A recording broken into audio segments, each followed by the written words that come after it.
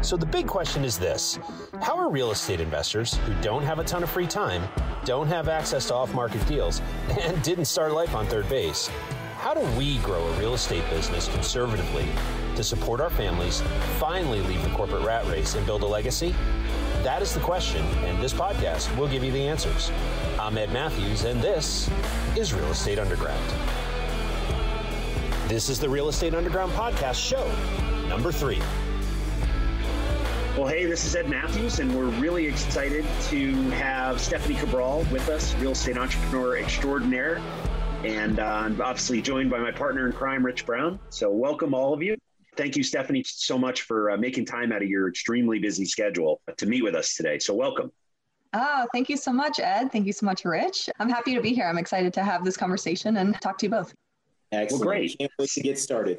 Let's dive in. In terms of folks that may not follow you or may not have heard you speak on other podcasts, can you tell us a little bit about your business and how you got into this and, what you're all about? Currently, I'm a buy and hold investor. I have 18 units, no partners. They're all sole members. So I'm the CEO and the janitor all at once for these properties. And I built them up over time. It's spread out over between single families, duplexes, and 2 triplexes. I got started in 2012, so I'm just under a decade in. And it's funny, I had 13 units at the beginning of the year and then bought 6 in Q1. So it's really amazing how things kind of can snowball. But I got into real estate by accident. I didn't know what I was doing was investing when I first started. So to give you some context, I'm a lawyer by trade. I call myself a recovering lawyer, and that is going to take a long time. I knew pretty quickly in my career, probably actually before I started my career, but in the transition from law school into the practice of law, that I actually didn't want to sit at a desk. And so this was a huge conflict because I had taken on student loans. I had taken on the identity of being a lawyer and really had to transition into figuring out, well, okay, what am I going to do next? And I didn't have the answers, but I knew that I wanted the flexibility to pursue whatever that answer may be. So I took a position at a family-owned firm that gave me tremendous flexibility and also part-time hours. But in exchange, I sacrificed and took a part-time salary. So when I went to purchase a house that I wanted to live in, I didn't qualify for anything that I was happy to buy. So I had to kind of change strategies a little bit. I didn't want to buy a single family house that I was going to be embarrassed about. So I started talking to different agents and also to my parents. And it was my mom who was like, why don't you buy a duplex? In passing, she just kind of threw it out there. And I talked to my mortgage broker and he's like, oh yeah, you can qualify for a lot more if you have a duplex because you can use the rental income from the tenants towards your DTI. And I was like, whoa, game changer. So all of a sudden I go head first into finding a duplex and they're still outside of what I could buy. So I ended up finding this condemned wretched duplex in the best part of town, in a town that I grew up in. And my agent had mentioned the renovation loan. He's like, oh yeah, you can do a 203K with that. I walked in, I looked around, I was like, this is it. He's like, you're crazy, but I will take you through this process. So that was it. I did a renovation loan on it. I got the property uncondemned. And to this day, it's actually one of my best performing assets. So I lived on one side for about 7 years. My PITI on the property is about $1,300. The rent from my tenant is about $1,375. So I lived completely for free for a while. And also in the renovation loan, it's super cool because you get to design your own house. Like, how many people get to play Joanna Gaines on your first property? So there wasn't a single day that I didn't love it. It was just a great, great asset. I've since moved on from that property, but I have taken out a HELOC because I have a ton of equity in it. I refinanced it. I have plans to build a 3rd unit on it. The unit that I moved out of now serves as a short-term furnished rental that gets $1,950 a month. So the cash flow on that property is just tremendous. And that was my first deal. Yeah. It took me a ton of time. It took me probably over a year to find it, but it has paid dividends. And also I got into real estate investing. All of a sudden I learned, oh my, I think there was 1 month. This was what did it. There was 1 month where the tenant had moved out and I had to pay my own mortgage. And I was like, this is terrible. Why do people do this? So that Right. was really when I was like, okay, it's much better to have other people pay my mortgage than to have me pay it. So all of a sudden, then it just kind of took off from there. But it took me, I think, 4 years to buy the next property. Like it really took me a while to figure that out. But I had then the foundation of going through a renovation program, being a landlord for a few years, really just set the foundation for me to go into more properties. So it was great. With that first property and that whole experience, what was the hardest part for you when you dove in? Getting the mortgage was pretty terrible. Being financed through conventional financing is worth it because you get great terms, but there's only so many you can do before you pull your hair out. So you really have to have a lot of administrative stamina to outlast that loan program. So that was really tough. But I will say I got very lucky in that. So it was a $50,000 renovation and then a refinance afterwards. It was a process like that BRRRR strategy, the equity recapture through refinancing. All of that, I didn't know any of that, but I got really lucky because I had an agent who was experienced and helped me learn what loan programs to use, right? I wouldn't have known about the 203K without him. I wouldn't have known that I could refinance it afterwards. And then I had a really great contractor who gave me a number when he estimated the project, and then he stuck with it. All of those things could have gone terribly wrong if I didn't have a good team around me, but I got really lucky with people that were far more experienced than I was and took care of me. And I've done multiple projects and purchases with both of them afterwards. So yeah, I think that was kind of what made the transaction actually not that hard. And you were hooked. And what? And I was hooked. Yeah. Oh yeah. Give me more. I'll take 4 of those. Right. So that's where you started. Now, where are you today? Tell us about what you're focused on today.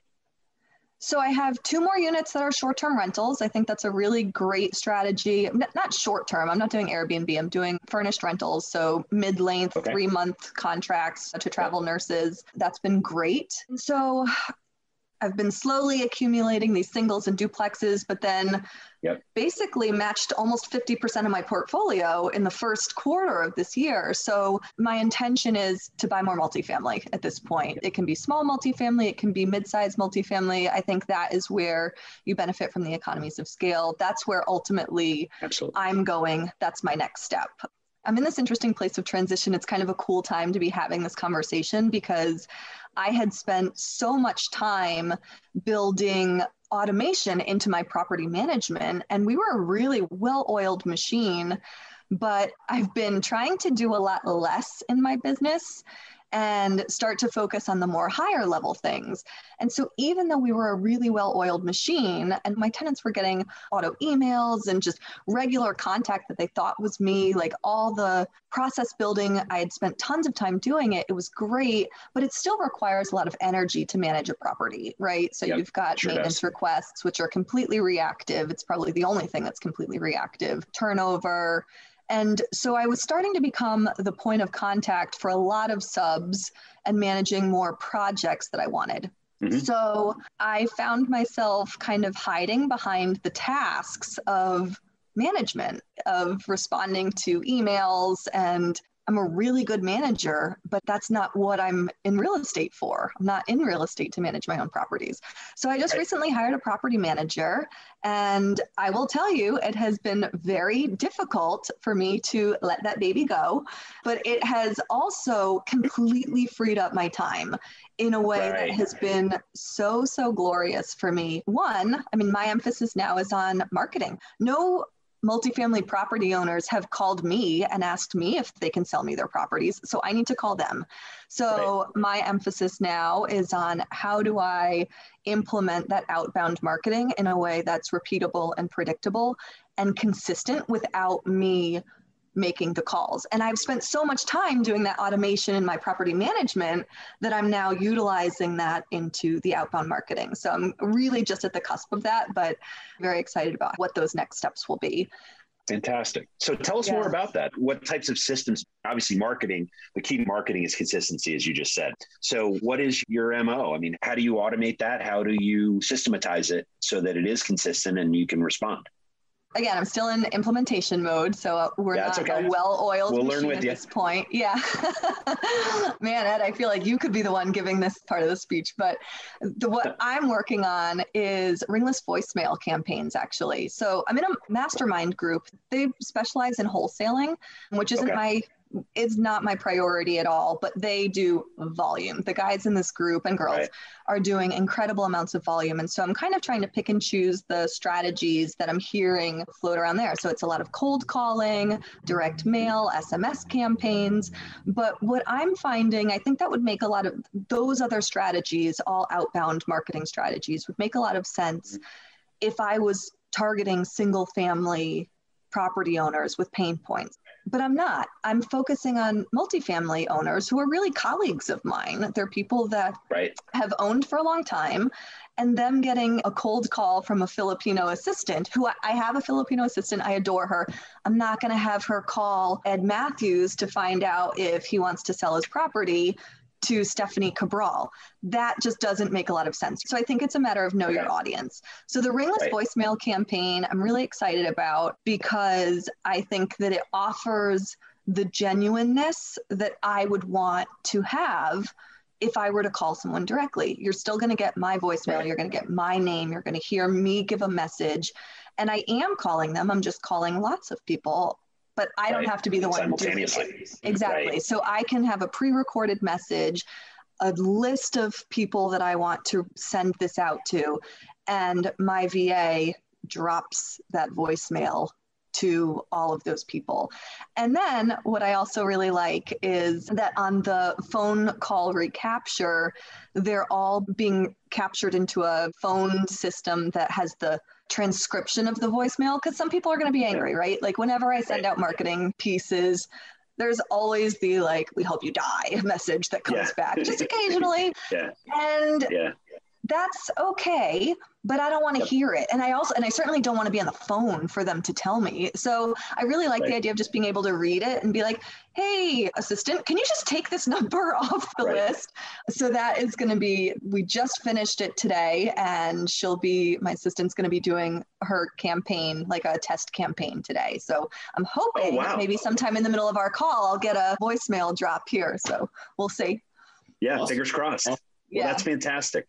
Yeah. So I'm just curious, what technology you're using to do your drops? Slide Broadcast is the one that I'm using for my ringless voicemail. So I'll kind of give you the whole tech stack. I'm using batch leads to track my data. I'm going to be using batch leads to pull lists. Slide Broadcast is the ringless voicemail. And then Cloud Phone is the phone number that will be receiving the calls and doing the transcript and sending me the email.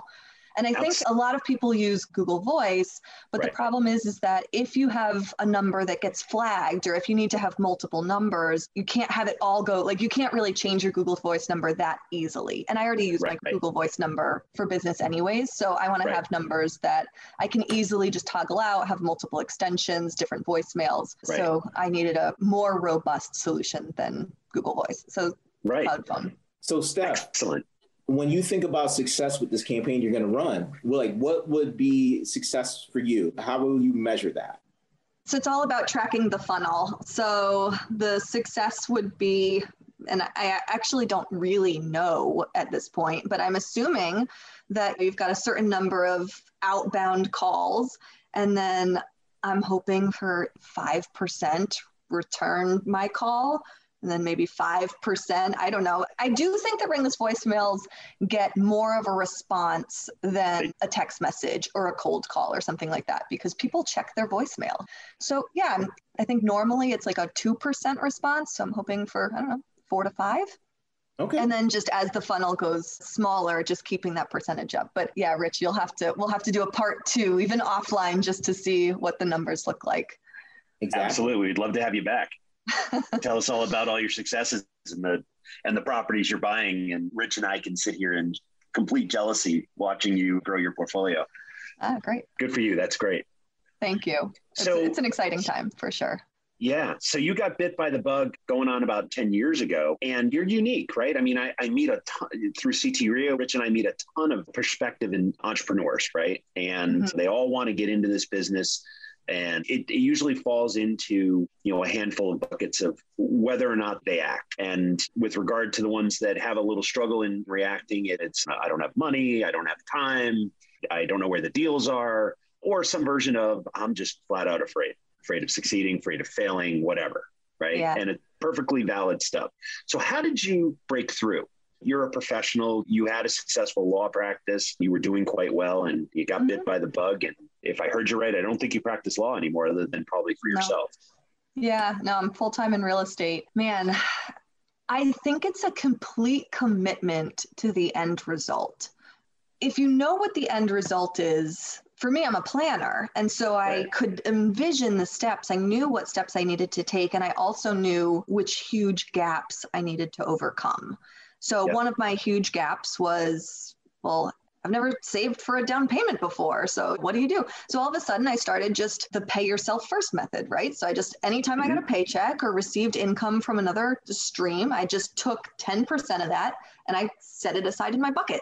And pretty quickly, I all of a sudden had enough money for my down payment, my reserves, and that kind of built up. So I just envisioned it one step at a time, and then definitely surrounding yourself with people that can help you overcome those questions. Like I wouldn't have been able to do the loan, the 203K loan, without having knowledge of it, right? So that was really helpful. And then, I mean, in my situation, again, I wasn't looking for an investment. I was looking for a place to live. So I really wanted to find it. And I obsessed about it. It was the best decision I ever made, or the best obsession I've ever had, because I was able to get to the end result. But also, like, I'm okay with risk. I'm a risk taker just as long as it's calculated and measurable. And I think that that's another piece. Like, if you're not a risk taker, then you either need to work on your mindset or you need to partner with somebody who is. Because if you can't get past that, then you can do all the research in the world, but you're going to talk yourself out of every deal. There's always an unknown that could give you an out, right? So you're going to have to work through that. So I think it's a complete commitment to the end product and being willing to work through some of the unknowns and have a leap of faith that they will get worked out. At least you've got a plan for how they're going to get worked out. Absolutely. I was just talking about this with somebody else that in my company, what we do is we plan for mushroom clouds on the horizon. And then when they don't occur, we're pleasantly surprised and we're a little more profitable than expected. And so, but it would be impossible you and I think the same way on that. To underwrite for every possible scenario. Did I underwrite for a year of an eviction moratorium? No, I didn't. I had a flip that really kind of imploded because the guy stayed there for a year rather than leaving. And that flip is how we met, right? In the basement. Yep. That's right. In 6 inches of water. Yeah. By the time he finally moved out, it was like closer to 12. Oh my goodness. Yeah. Wow. Yeah. Oh boy. Yeah. But that's right. Yeah, and that's I follow you on social. Yeah.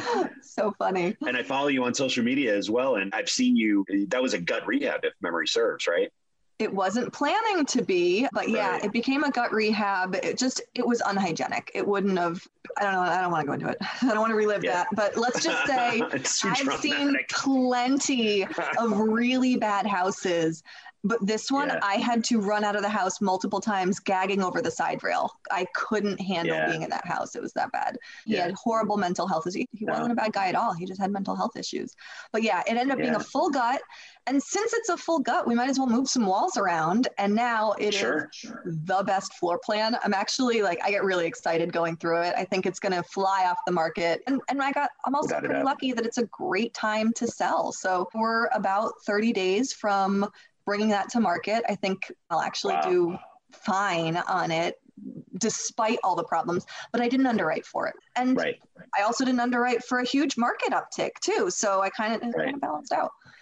Yeah.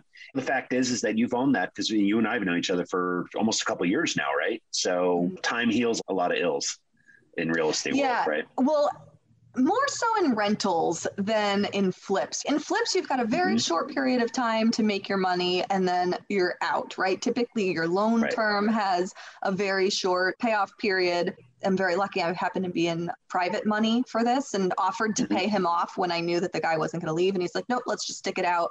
So he's been with me through a year and a half now. He's doing great. Let's just put it out there. He's been paid on time in full every month. I think it actually worked out way better for him. But yeah, I mean, it's ended up being a really good deal. Buying investment real estate is both thrilling and sometimes stressful. Without a lending expert by your side, most investors don't stand a chance. That's where CT RIA Funding comes in. CT RIA Funding was founded by investors to help investors just like you fund their deals. Whether you're buying a single-family rehab, an apartment building, or really any investment property, our team will understand your deal and help you close quickly. Go to ctriafunding.com or call us at 860-876-0572. You just mentioned something really interesting. You talked about private money. Is that a big part of what you do? How do you pay for your deals? Yeah, so everything that I've done so far has been a distressed property where I'll do the BRRRR strategy and I do the equity recapture when I refinance.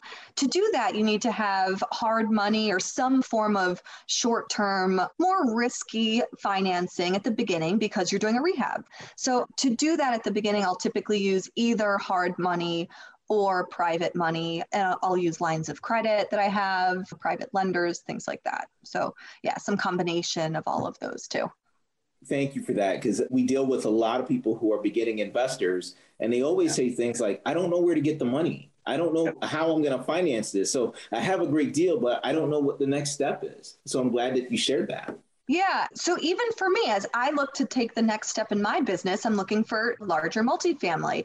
I don't have the cash sitting around for buying a 10 unit or a 20 unit, but I know lots of people that do and lots of people that have expressed an interest in investing with me. So I know that when I find it, I can reach out to my network and do some sort of equity partnership. So it doesn't have to be your money that gets the deal closed. It just has to be money. Great point. All cash spends. That's right. That's right.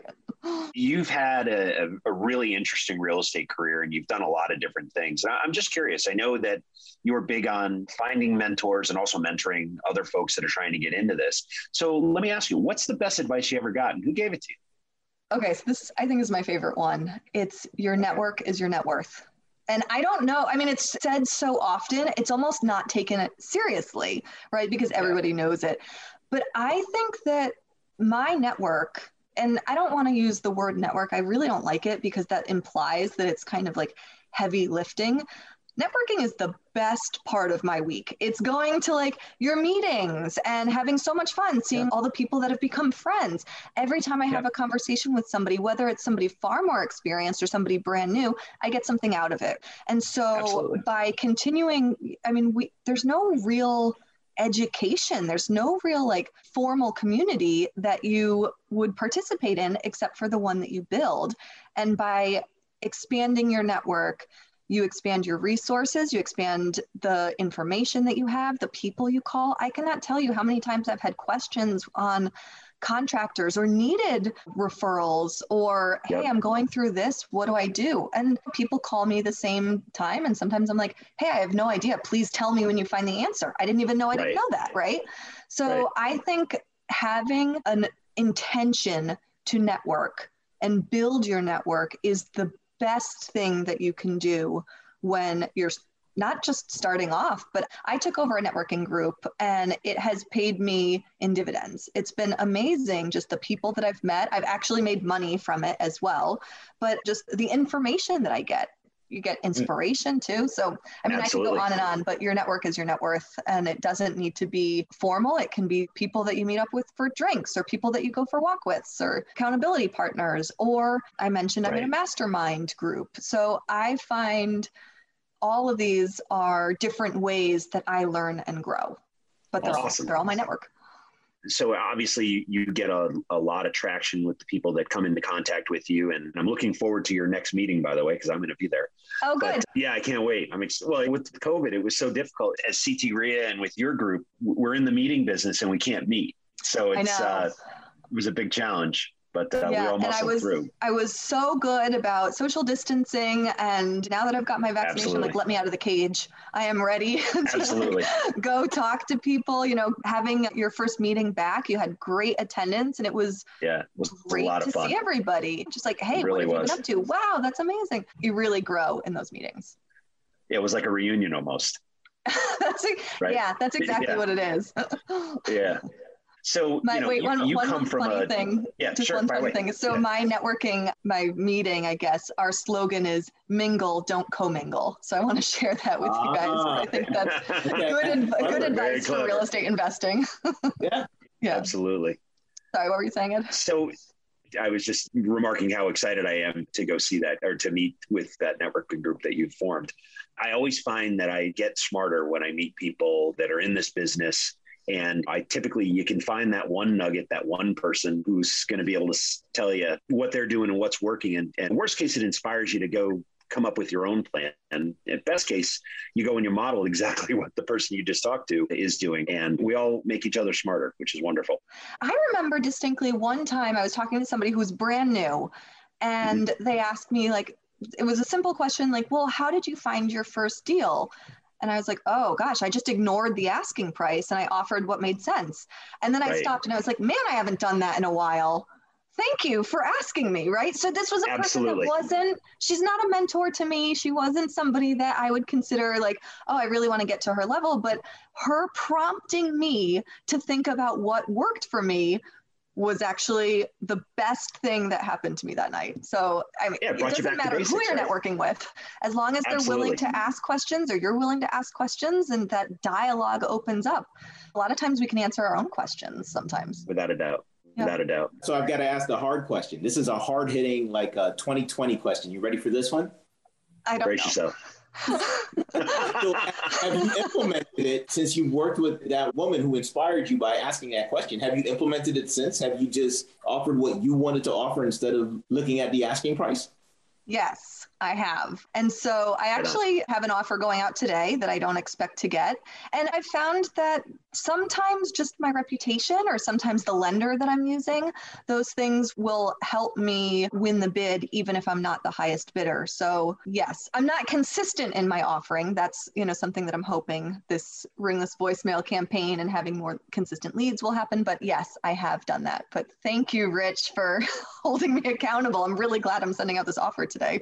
Holy God's there. Well done, Steph. So, here's another question for you, because I think another important thing that you just brought up is you have to make offers in order to get deals. Yeah. Right. Do you get turned down, and how do you handle that? Yeah. So I think you handle it just by saying, okay, fine. One closer to a yes then. But also you can change the way that you phrase that offer to make the offer more palatable to the seller, even if they're not going to accept it. Let's say you offer them something they're never going to accept. I like to soften my offer by saying, hey, like, I'm not really close to your asking price. If you get your asking price, great. I hope you do. I wanted you to have another number to work with just in case. And so you're really saying that works for me. And I think people recognize, like, I'm saying, I'm not expecting you to take this, but it's here and I can close and I'm really easy to work with. Yeah. And the thing is that, and I think I got this from you a while back, they're not saying no to you. They're saying no to your offer. Yeah. So there's no reason. It's never personal. Although selling a house can be emotional, it's never personal. Exactly. And so by really taking that and making it softer for them, I think that they have a softer response in return. But yeah, it's not personal. So make the offers and just, again, one closer to yes. Yeah.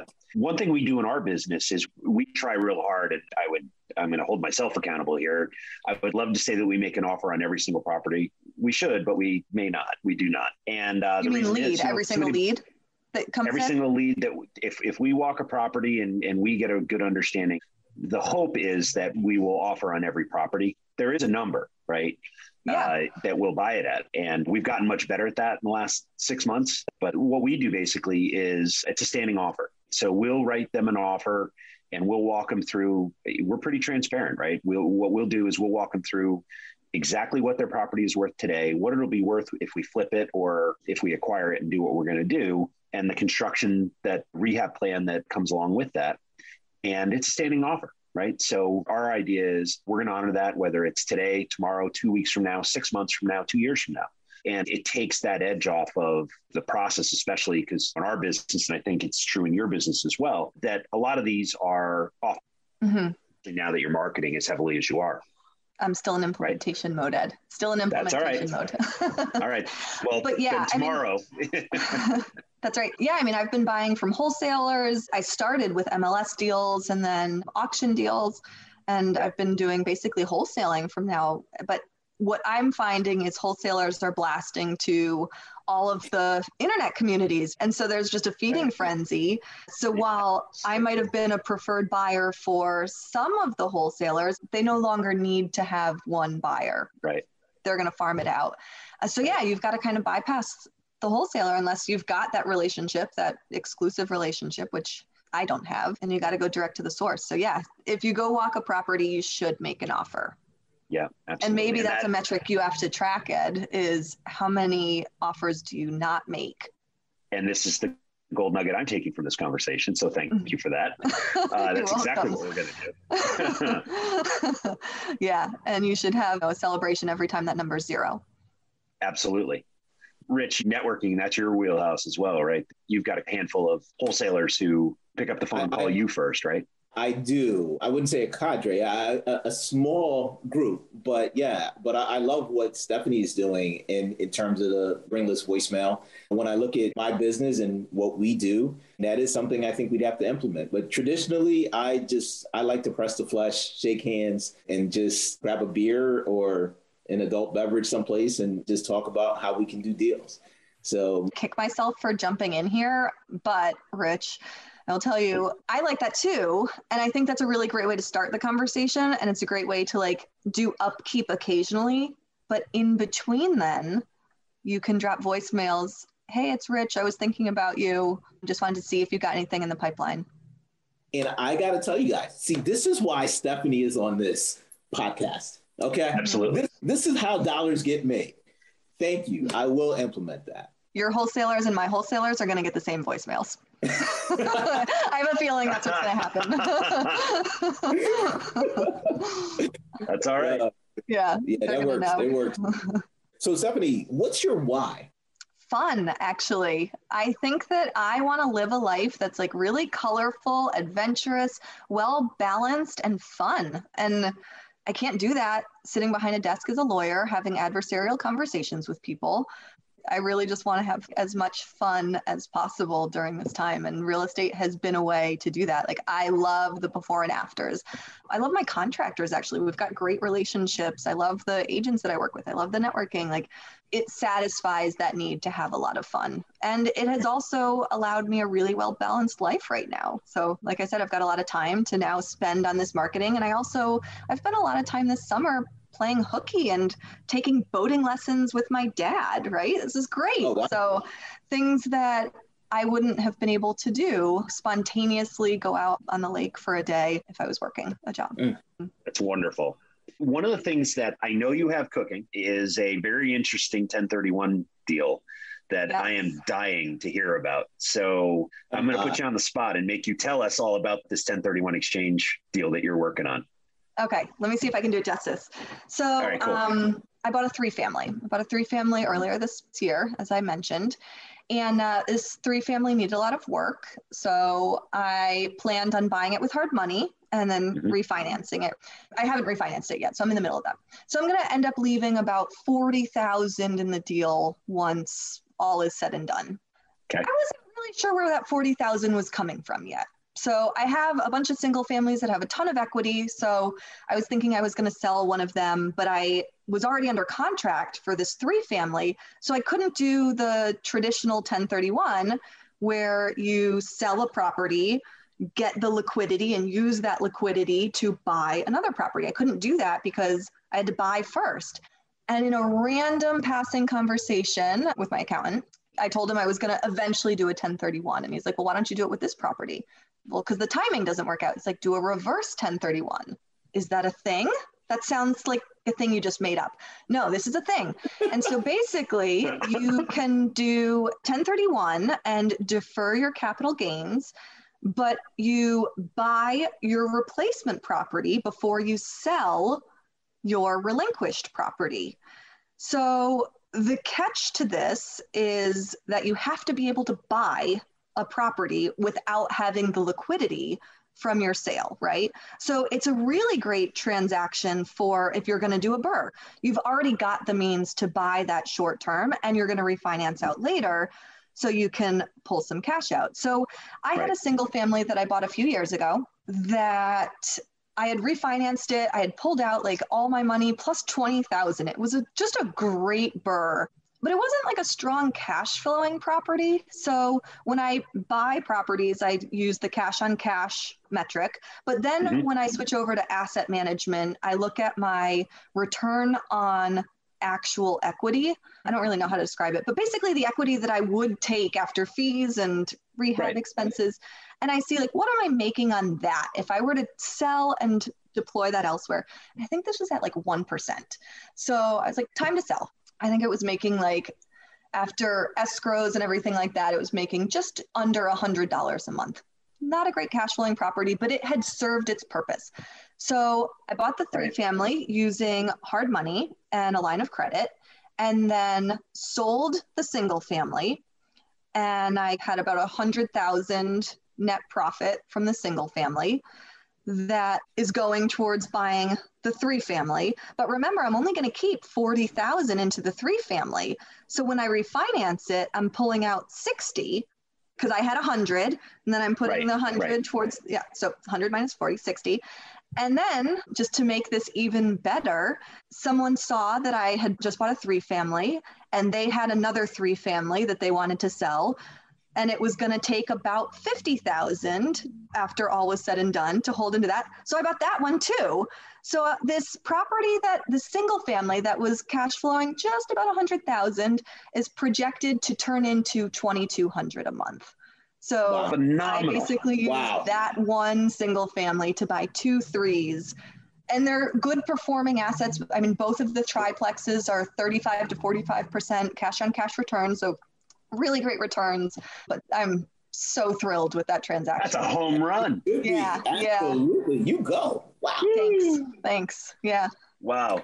That's outstanding. Yeah. So glad you brought that up, Ed, because I really wanted to make sure that was something that was shared because I had no idea that was the strategy. And in this market, especially when people are already BRRRRing, this market is prime for the reverse 1031 because the danger is you still have the timing requirements that a traditional 1031 would have, but your timing is triggered on the purchase of the property. And so then you just have to make sure you sell in time, but you already own the property and in this market, it's going to sell. So it's a very comfortable transaction. Yeah. So, I mean, I think I had completed the whole thing in 3 months. Wow. That's phenomenal. 2 months. Yeah. So it was a really great deal. And I hope other people are able to put that to use like I did. Yeah. Now I'm going to go back to my office and start looking at our portfolio and go, okay, where can I do this? Right. Yeah. I mean, I am going to liquidate at least 3 more single families and hopefully I can pull this off again. Yeah. Why not? Why not? You're clearly highly educated. And I'm just curious in terms of learning. One of the things I've learned about entrepreneurs like you and Rich, myself, and other people is that we're lifelong learners. Yeah. So what is the most impactful business book? Let's start there that you've read. And when you read it, when you got into it, you thought, aha, this is it. I've got the ultimate golden nugget. Hands down, it's The E-Myth by Michael Gerber. Love that book. Yeah.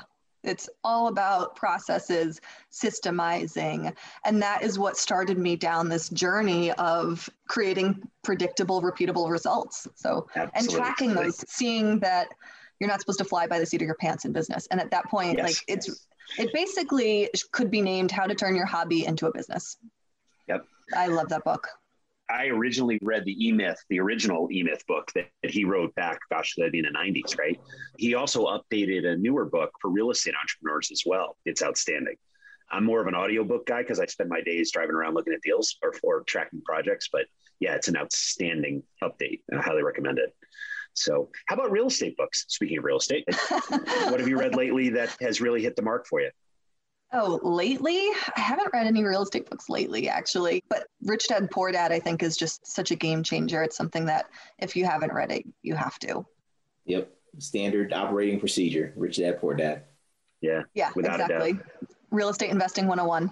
Exactly. Absolutely. I know you chase deals like the rest of us, but I also track you on or follow you on social media. You have created an amazing balance in your life, obviously. When you're not running around hair on fire trying to get deals done, what do you like to do? How do you spend your time? Yeah. So I mentioned boating. This summer has been a really cool time with my dad and out on the water learning to drive a boat, which I've been fortunate enough to be driven on a boat a lot of times by my dad, but he always kind of let me get away with not doing anything. So now it's my time to figure it out. So I've been loving it. I got a slip at a lake and I'm down there learning. And yeah, that's super fun. I play volleyball. I love to camp, hike, play with my dogs a lot. I'm really active. I like to be outside and play. I'm signing up for a cooking class. The opposite of active, but but I think it'll be also just a good thing to have in my repertoire too. So wonderful. Yeah. So if people want to reach out to you or follow you on social media, how do they get in touch with you? Yeah, you can reach me by email. My company email is stephanie@sunrisebuysHouses.com. You can find me on Bigger Pockets. My username is SJ Cabral and then #0. On my profile in Bigger Pockets is the sign up form if you want to be added to the distribution list to the meetups. So that way you can find out when they're happening and keep them on your calendar. And then you can find me on Instagram. My company name is Sunrise Buys Houses.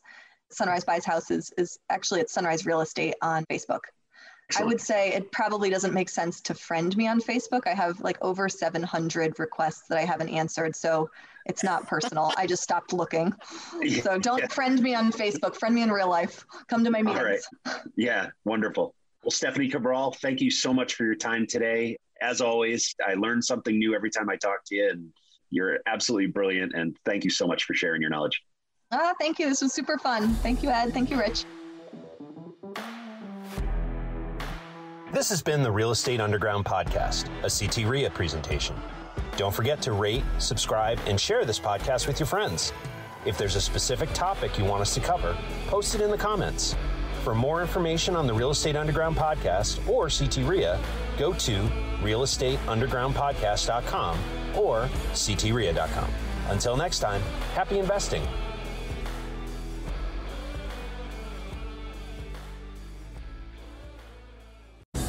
This has been the Real Estate Underground. Don't forget to subscribe. It helps us grow. Until next time, Undergrounders, remember your real estate journey begins with a simple step forward. Now get to it. Bye for now.